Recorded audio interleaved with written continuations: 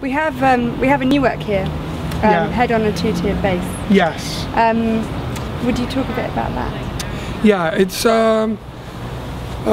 a continuation of a series. I've made a number. I was really fascinated by, you know, portraits, like you'd see these Roman portraits or Greek or, you know, African, or the idea of the portrait, you know, and the base is a very archetypal sculptural idea, you know, and you never really care about who the portrait is of course, when they're good. So I've made always a series, you know, heads that didn't fit on bodies or had become kind of displaced, let's say, the studio.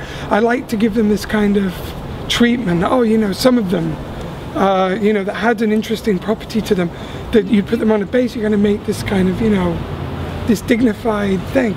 But in this case, this piece, the head is part of the base. It's literally like I built the base and then put the clay on top of it, so it's cast as one whole piece.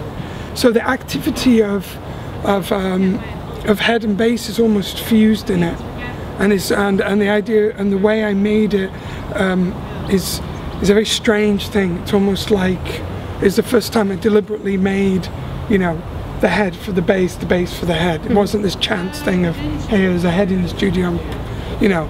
So it's a kind of weird continuation of those. And it's the work at the moment is almost, you'll kind of see, is like melting and falling apart. That's a sort of general trend of the work at the moment. And this piece is kind of, you'll notice, feels like it's kind of almost unpeeling or something like that.